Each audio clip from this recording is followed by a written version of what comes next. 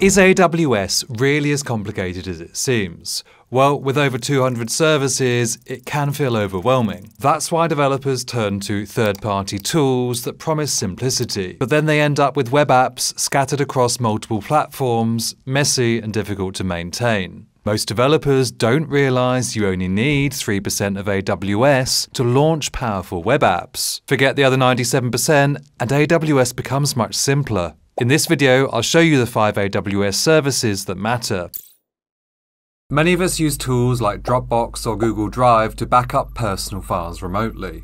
In a similar way, web apps also need to store images, videos, or documents for users to access. For example, I built this thumbnail comparison tool that lets users upload a thumbnail image. Where do the files go? Straight into our first AWS service, S3. S3 stands for Simple Storage Service. You start by creating what's called an S3 bucket. It's a container for related files.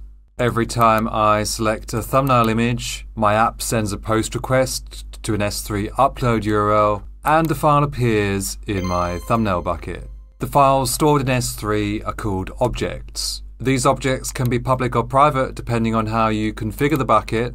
But for public buckets like this one, objects can be accessed through their object URL, which is how my browser is loading images directly from S3. And you can use S3 in the same way for other website assets like HTML, CSS, and JavaScript. But S3 only stores files. It doesn't run code or make decisions. So what if you wanted this button to take a screenshot of how this video would look on YouTube? Well, that's where our next service comes in. Often web apps need to run back-end code for things like image processing or reading from a database. But instead of running your own server 24/7, there's a cheaper and simpler option, AWS Lambda. AWS Lambda runs code written in any of 7 programming languages. You just upload a function to AWS, then execute it manually or automatically in response to an event. For example, I wrote this JavaScript function to generate a screenshot for my thumbnail tool. Once it's deployed to Lambda, I can trigger it any time, like when I hit this button. The function executes and returns an image. The best thing is I only pay for the time the function runs, which is cheaper than keeping a server online, especially for smaller apps. But how does clicking a button in the UI actually run the back-end function? That missing link is handled by our next AWS service. When you interact with a web app, the browser talks to the backend through an API. It normally sends GET requests to load data and POST or PUT requests to save it. But deploying your own server just to handle these incoming API calls is a pain. That's where API Gateway comes in. API Gateway acts as the entry point to your backend, receiving requests from your front end and forwarding them to an AWS Lambda function. Lambda runs your backend code and returns a response with a specific status. For example, when I click the screenshot button, my browser sends a POST request to an API endpoint.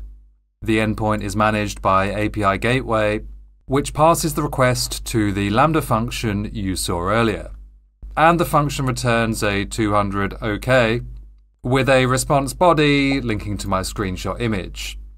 API Gateway scales automatically to 10,000 requests per second without you having to manage any infrastructure.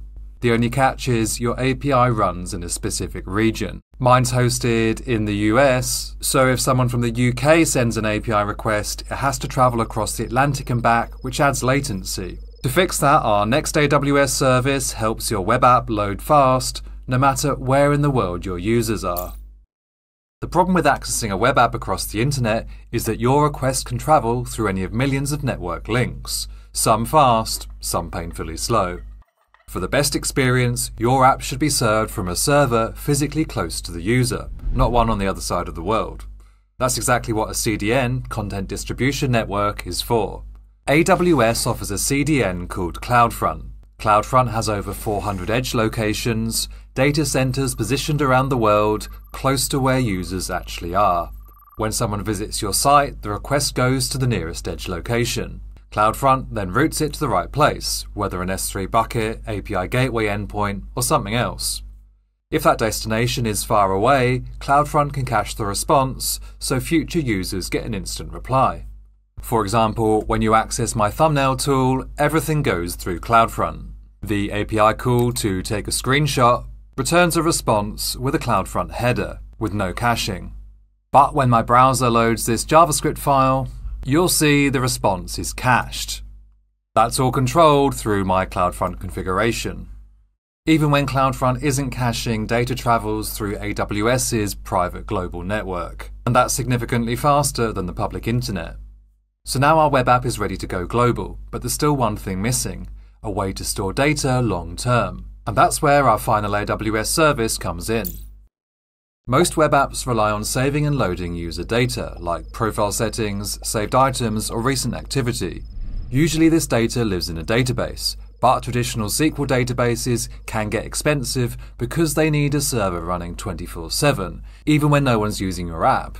That's the exact problem AWS's DynamoDB service solves. DynamoDB is a NoSQL database without any servers to manage. AWS handle the infrastructure, and you just pay for what you use: reads, writes, and storage. NoSQL databases like DynamoDB are great for storing key-value pairs. They're fast and scalable, but they don't support relational queries like traditional databases. Still, for many web apps, DynamoDB is ideal, especially if you want to keep costs down. Take my thumbnail tool, for example. It uses this DynamoDB table to store a collection of thumbnails. When a user updates a title, the browser sends an API request, it triggers a Lambda function, which updates the relevant record in the database. The best thing about DynamoDB is it comes with free monthly credits. I run multiple low-traffic web apps, and my monthly bill for this service is just a few cents. When you realize everything you need to deploy a low-cost, scalable web app exists in just 5 AWS services, it makes you question all those third-party tools. Building inside AWS simplifies a lot, and it's how I built and launched 4 web apps in 300 days. Once you've nailed the basics, you might be surprised by what you can create. See you in the next one.